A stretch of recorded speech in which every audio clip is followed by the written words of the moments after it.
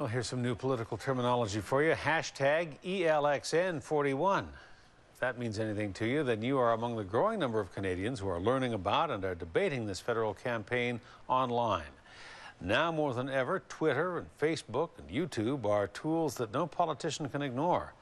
And the ability to get to know your candidates via social media and to make fun of them appears to be engaging the most elusive voter demographic of all, young people.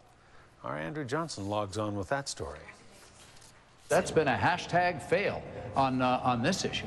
Many voters were likely stumped by that statement from NDP leader Jack Layton during Tuesday's English language debate. He was speaking to 5 million Canadian Twitter users who were tweeting nonstop during the debate and who can no longer be ignored. There was a writer for the Globe and Mail that coined this being the first social media election for Canada, and I think that's right on target. And the easiest target for the keyboard crowd, just like the opposition, appears to be Prime Minister Stephen Harper. The website harperdid.ca, featuring sensational alleged wrongdoing by Harper, spelled out under catchy headlines, crashed after Twitter and Facebook got a hold of it, and it reportedly received more than 1 million hits.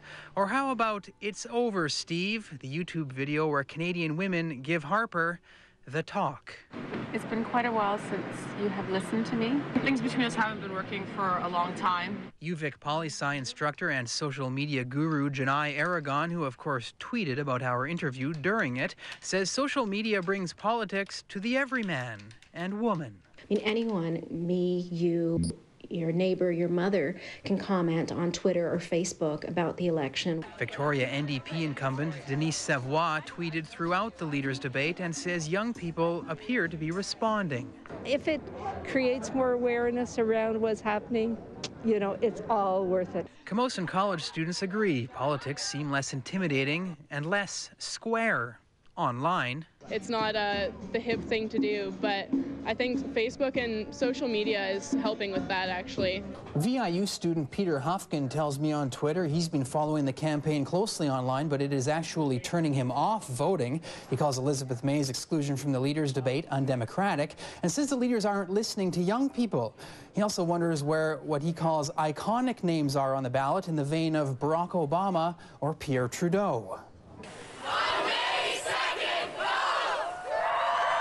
We'll give the vote mob of UVic students, viewed close to 10,000 times on YouTube, the final word, because at the end of the day, and this campaign, the more people voting for anybody is a victory for everybody.